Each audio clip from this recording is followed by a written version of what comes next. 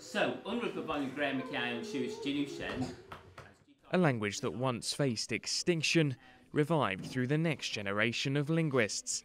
Back in 2009, the Manx language was classed as critically endangered, but through the combined work of the island's community, over 2,000 people are now challenging that view.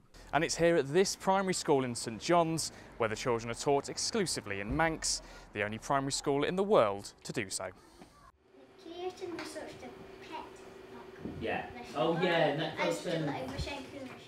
From maths to history, all subjects here are taught through the historic language. Adrian Kane has been speaking Manx for most of his life, and he believes it's an important part of education. It's good to see the kids, enjoy it really, and see it as part of their identity, as something that they think is important to them. So I think it develops their curiosity, their creativity, and the capacity to play with language, both Manx, English and other ones. Today the class have been practicing their writing, but for the pupils, communicating this way isn't just something taught in school, it's become part of their everyday lives. I speak a lot of Manx at home, but sometimes when there's words my parents don't understand that I've said in Manx, I'll translate it into English for them.